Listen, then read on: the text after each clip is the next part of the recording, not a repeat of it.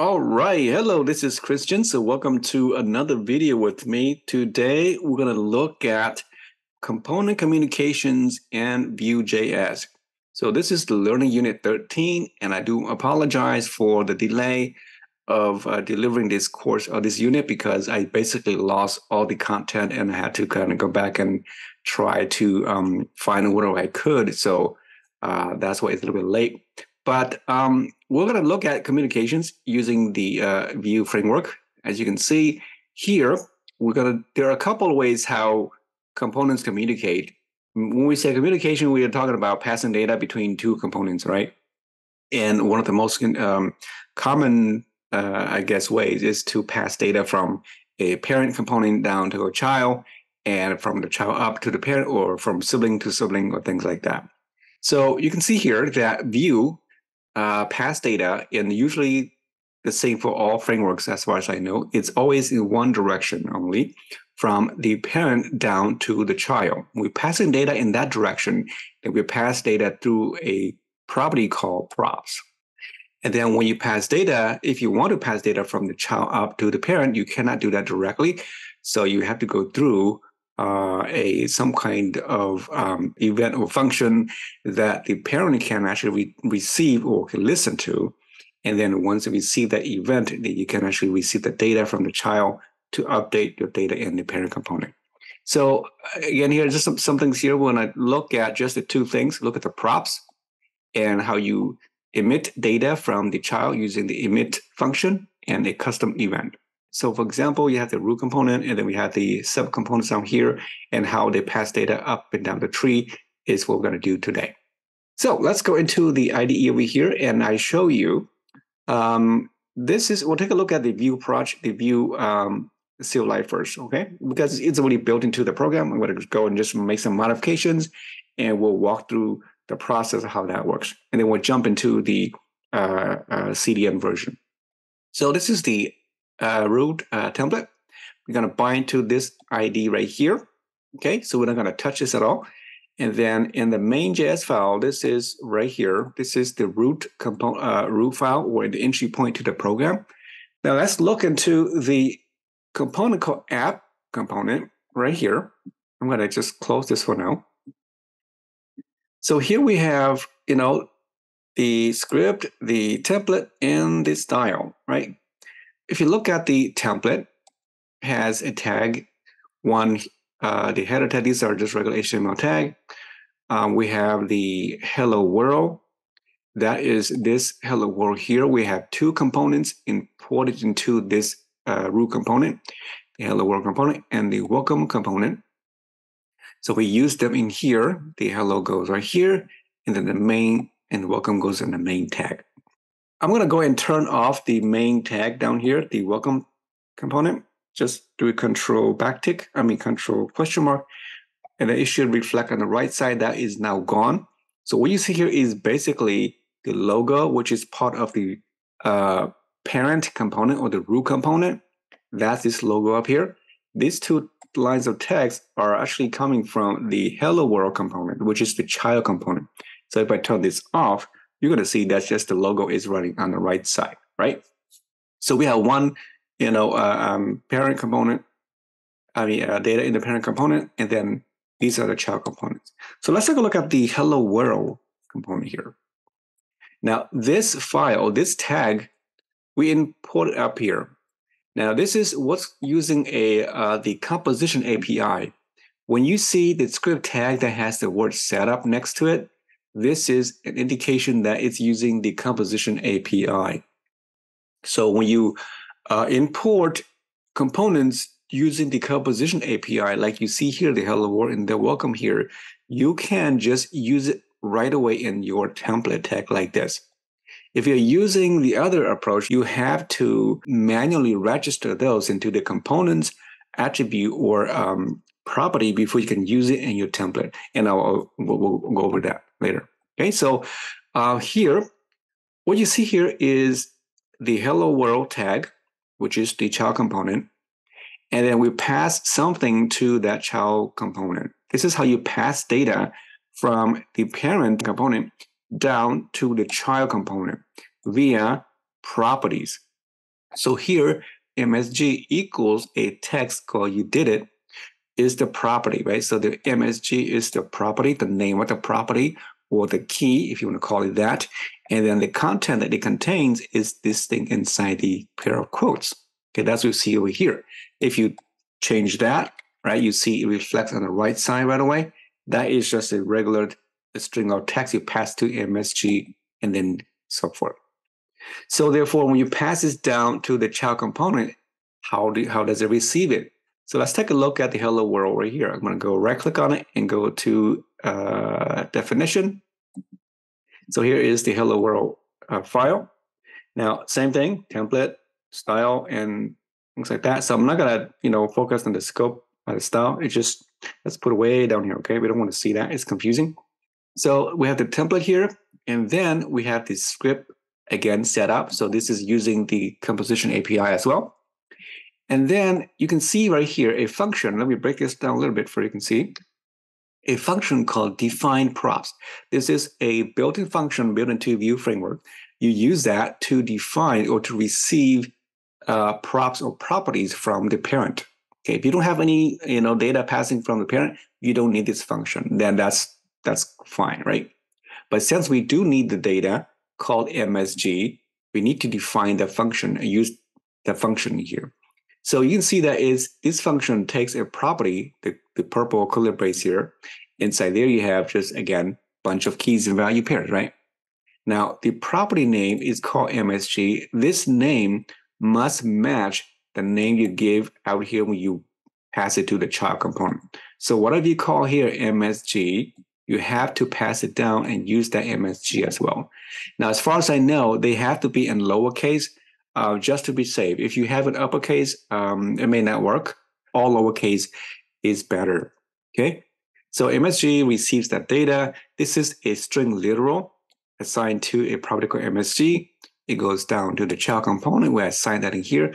The MSG colon, you have a curly brace right here. This just tells you that you're expecting this, MSG message to be of type string, and it is required. Now, whether you put required or not here, that's not going to crash your application. This is usually used only when you want to validate your data. No, we're not going to do that because you don't have time to do that, but only for validation purposes. If you don't validate at all, then usually you could just take this whole thing out, and you must assign that MSG to a certain type. I can't just leave it like that, okay? If you leave it like that, I'm not sure it'll work. Let me see. As you can see, it broke, okay? So you have to assign that to something of a certain type. So you can put a colon. If you want to put a 0, that's fine. As long as it's assigned to something, then that's fine. The 0 means like it will infer that to be a number type. If you expect this MSG to be a string, then you put string class here. Okay. If you want it to be a number, you put number, right? You put a Boolean, whatever. Just so it kind of give you an indication of what the type you expect to receive. It doesn't mean if it's a Boolean, I'm going to receive a number, it's going to crash. No, it doesn't crash, right? As you can see, I expect a Boolean, but I got a string anyway. If I put a number, okay, and it would still work, okay? So it just use that for, validation purposes. So let's just say we're going to put a back string here. Okay, and then once you define it inside the define props function, you can use it right away in the template. Okay, so MSG goes right here, right? If I change that to like MSG1, it's going to crash on the right side, right? It's not going to find it. So that's that. Now, if you want to use it inside the script tag over here like this, right? So you can't do this. Like, let's say I want to put let I don't know, let's just say text equals MSG like that, right? How do you get this MSG out so they can use it in the script here? So you notice you can see it crashed already. If I go and press the F12 to see the messages, the console, let's do it again. You'll see that MSG is not defined, okay? This MSG refers to line 7. That's this guy right here. But it's okay if in the template. So if you use it in the source, you have to define a property to this variable, this function. This function will return the data back. But if you don't use it in your space in the class code here, source space, then you don't have to return anything here because you can just go directly to the template. If you don't want to use it inside here, then you have to set this to something like props. Okay, it's another variable. I call it props. You can call it whatever you want. Doesn't matter. So this props now contains the data inside this curly brace here, right? Returns that.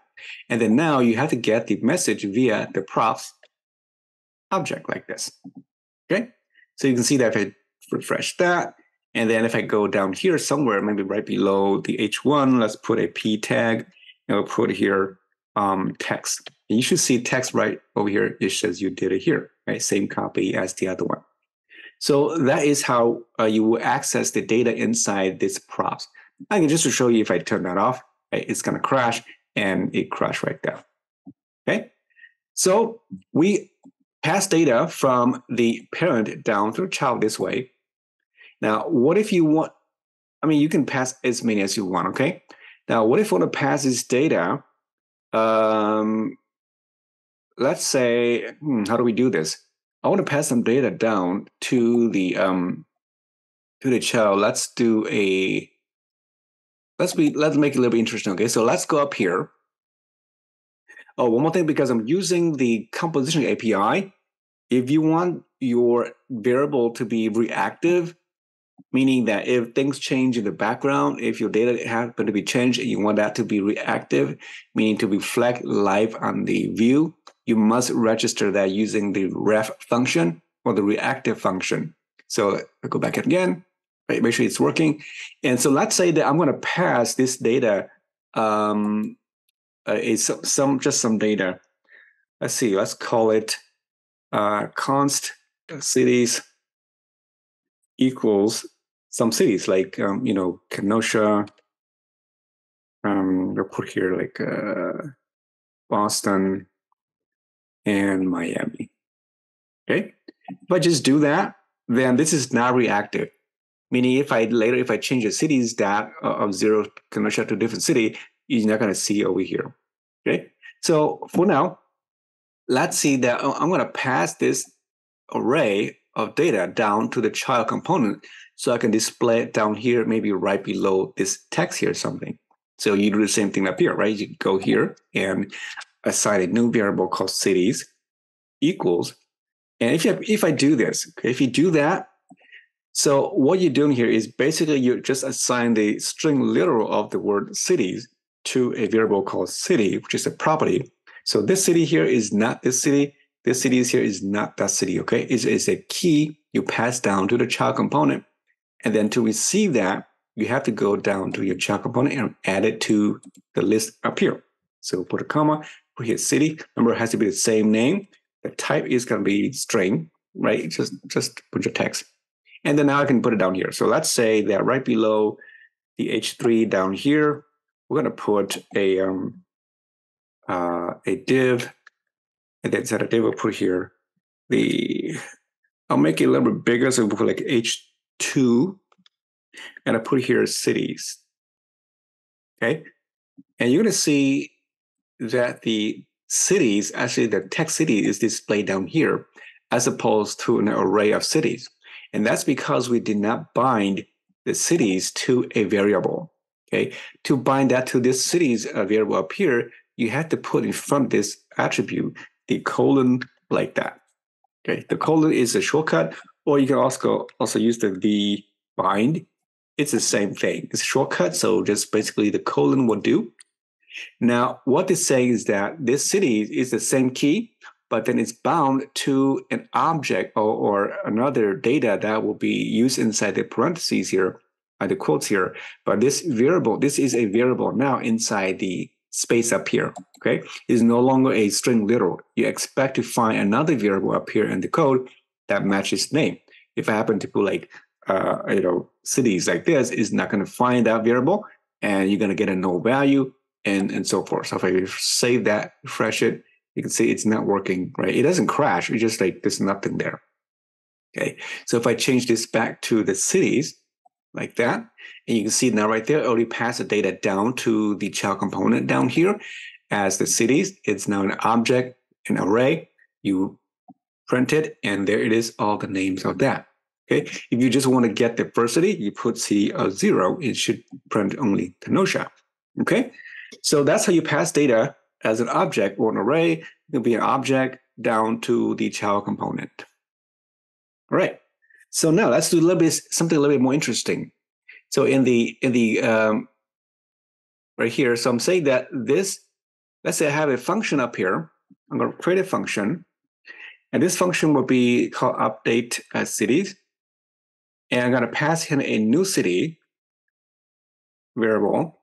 And then what I'm going to do is that I'm going to say the cities of 0 will be changed to the new city, right? So when I do that, it will change the city of Kenosha to the new city I sent down, and then you will pass that down to the list again, so it will show up here again. Refresh to make sure it's working. Okay, so it's working fine. Now, this function, I need to also invoke this, somewhere inside the child component. We can do here first. So let's say right below here, let's put a button. We'll put update a city, right?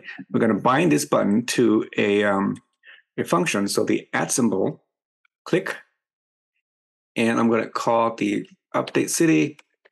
And I'm going to pass in a new city. Maybe we call it, I don't know, Phoenix. Oop. Okay. All right. So when I click the button, it's going to change the city 0 to Phoenix. And if it's correct, it should pass Phoenix down to the child, and it will show Phoenix up here in the child component. Okay. So if I click on it, let's refresh first. And right, you notice that it did not reflect the Kenosha down here. How do we know that it is working? Well, you can check it down here when you submit it. I can do something like console log. Let's log it to the console, the cities array. Right, so refresh it again. If I go ahead and update, okay, you see that city of 0 has been changed to Phoenix, but it did not change in the child component. Why? Because this is not reactive. To make this reactive, you have to wrap this with a ref function. This ref function you have to import from the Vue. Import here the ref, which is the lowercase one from the Vue component library, and then refresh that. Now, once you do that, okay, you cannot just access cities data like this. You have to go through a property called value. So cities.value, and the value property stores the actual data. So from here, that's how you change its data. Okay, you access this in the code only, not inside the template. The template you access the same way as you normally do. So now I'm making this reactive. As you will see, if I refresh it now, if I click the update, Kenosha has to change to Phoenix. All right. So that's how you make it reactive. And that's also how you pass data from the parent down to the child. So now let's say that I want to pass this function, this button. If I move this button, okay, as a part of the child component down here, maybe I put it right below the same place, right? Let's put right below down here. Okay, so this is part of the child now, right? It's not the global parent, because it doesn't exist here, right? So again, if I turn it off, you see, right, it's gone. Okay, so it's part of the child.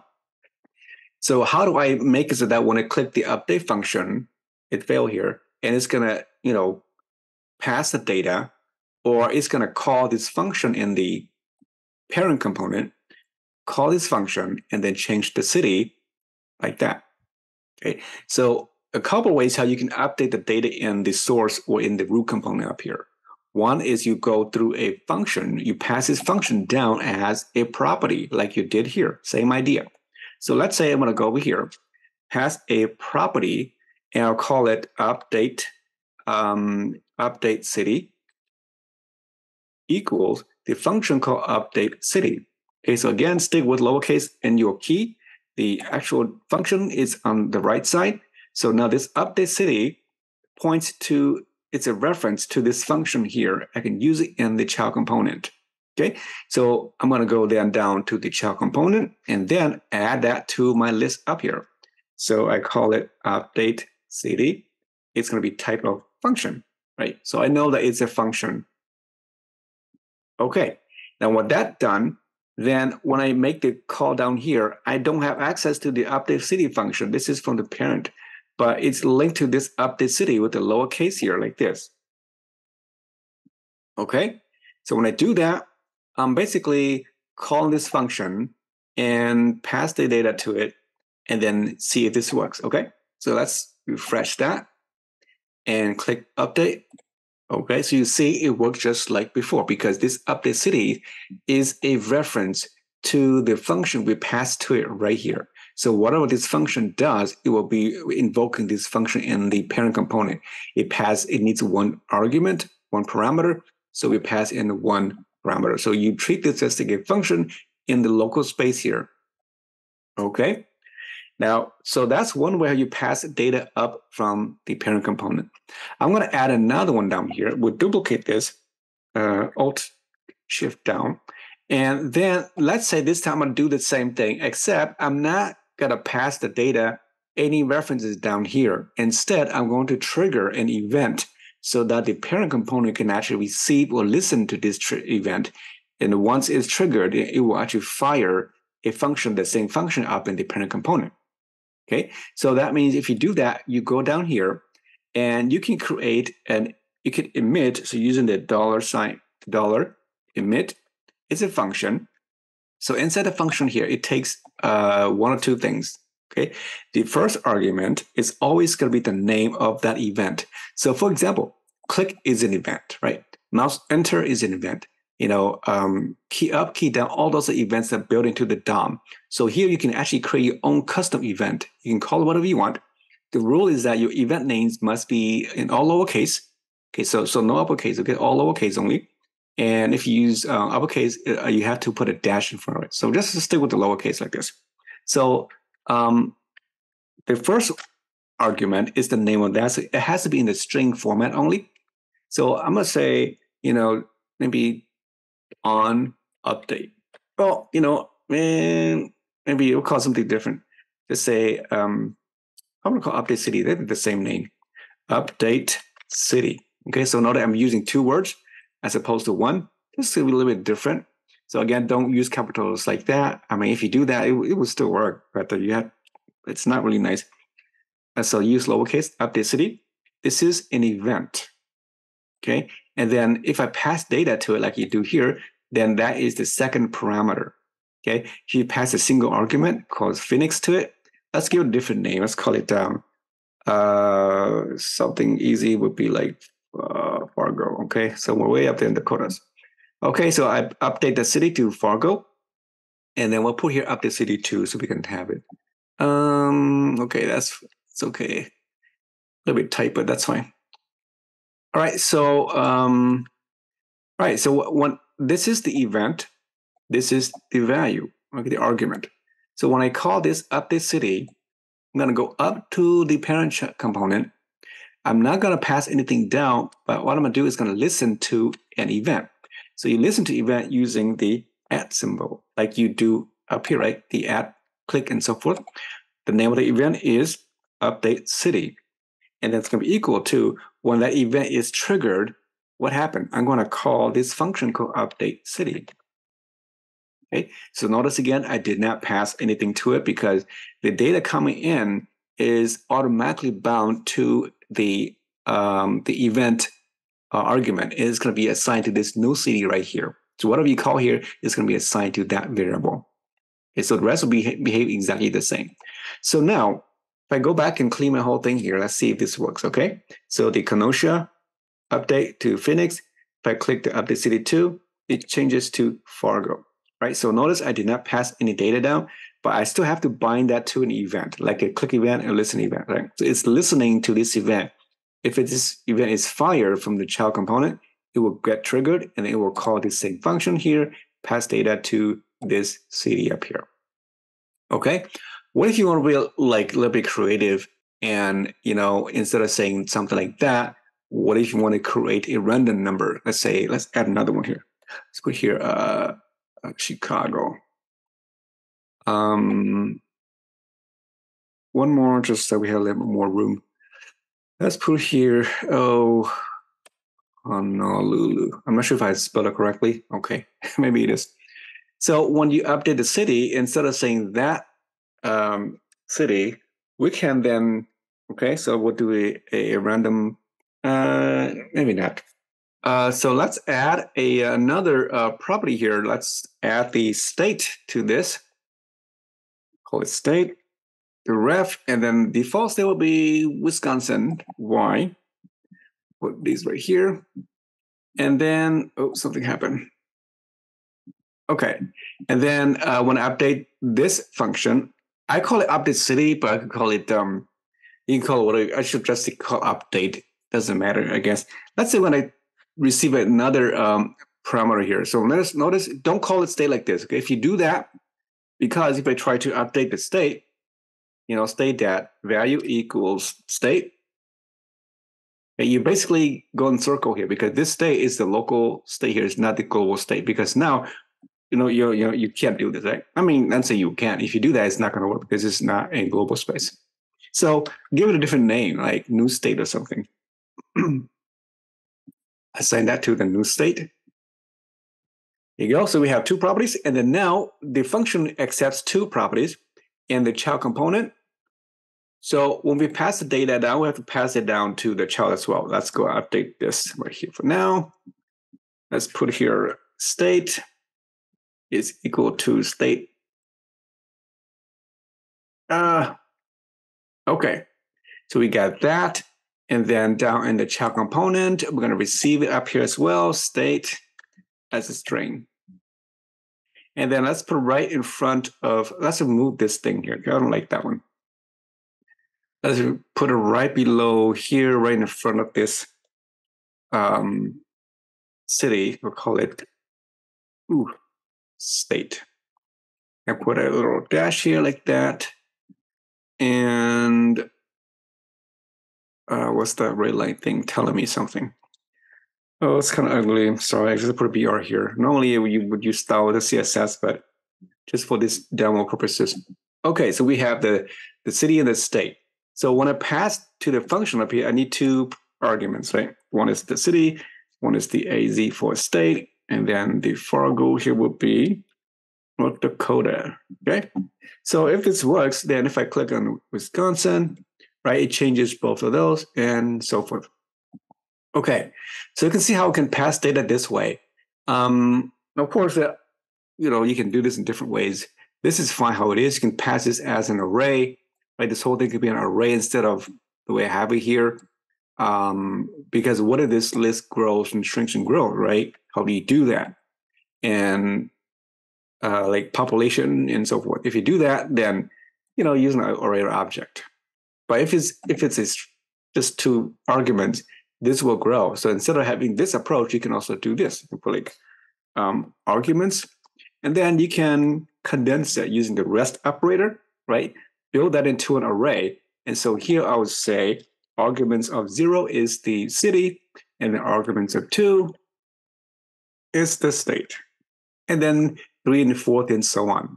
Okay, so you can say it should still work just like before. Okay, so now you have one argument, right? The REST operator is really useful in this case. All right, so you can see how we pass data down to the child components via properties. It can also pass function down as properties. And we can also create custom events in the child component, and we trigger that inside the in the tag here via an event listener directly on the tag. This is an inline event registration. And we bind that here in the child, the tag. Okay, so this one here, you have to pass it down. This you pass up, basically. So I hope this is helpful. Now, the next thing I want to show you is, how do you convert this? What does it look like when you use a options API? This is decomposition. Okay, so both they can work interchangeably. Meaning, this component can be a options. This could be a composition and so forth. It doesn't really matter. We just don't want to combine them together. It looks really, really confusing. So let's say I want to convert this to a options API. Okay. So here is what you do. Let's see, which is easier. Probably this one. So it has function things like that. So that's good. I'll put some spacing here so you can see. So the things down here will be the same. We're not going to touch this. It's just the code up here is different, okay? So the input will stay the same. And this setup will be removed. Okay, so as soon as you do that, the whole thing crashes on the right side. That's okay. Then this whole thing has to be inside the object. Okay, so what you do is you create a you export this as a default object like this. Okay, this is the root component, right? So we're not receiving any data. So the thing that you have, I mean, any props, right? You have the data. We have two data fields. These are data fields you have. So you put here the data. It's a function, by the way. It has to be a function, otherwise it won't work. You can use the function this way, or you can use the function expression like this. That's fine too. Okay, I mean, not like that.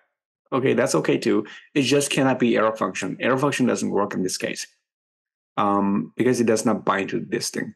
Okay, so we return that data. So these two data will be inside here. So let's move this inside here. We'll convert these because it doesn't let you use those consts anymore. It'll be a object using colon. We don't have the reference. You don't need that anymore. And then so you can see how this actually works. It's an object now, right? So you get our data set. This is a function. So this function here actually goes inside here as well. Inside the methods property, you put it right inside here. Okay. And let me clean up this a little bit. So the function update, so you can't use that here. It has to be update. And then, okay, so because we're using this approach, when we access this data, we don't have the value anymore, just the regular data like this. And then you also have to use the keyword this to reference those. All these fields here must reference via the this keyword. Otherwise, it's not reachable. So this, and then there's also this city, so you can see it. And let's see what else. Let's see, object data here. Okay, so almost done. Notice I mentioned before that when you import the hello world component, or this one too, if you use them, you have to register them. If you don't register them, this is not going to work when I use it here. So if I press the F12 key, it's going to tell you something, okay? So it says, so you can see it doesn't show up, right? It doesn't register this. It doesn't know what this is. Even though your app doesn't crash, it's just not going to render it. So you have to register that through a property called components, plural. And you, against object, right? Everything's object here. That's why it's called options. And let's put it up here. It's nicer. And then I will register the hello world component and the welcome, just in case you want to use that as well. Okay, so as soon as I register them, you see everything comes back to life again. Okay, so now everything should work as normal. Go back and do them as before. Okay, so this is the options API approach, and this is the composition approach. Just a little bit different how you set up there, but the code in the body here is still the same. Okay, so take your pick, right? Whichever you like it to use it, go with that. Okay, so I hope this is helpful. In the next video, we're going to do something similar, except we'll use the CDN version. Thank you, and have any questions, please let me know. Bye now.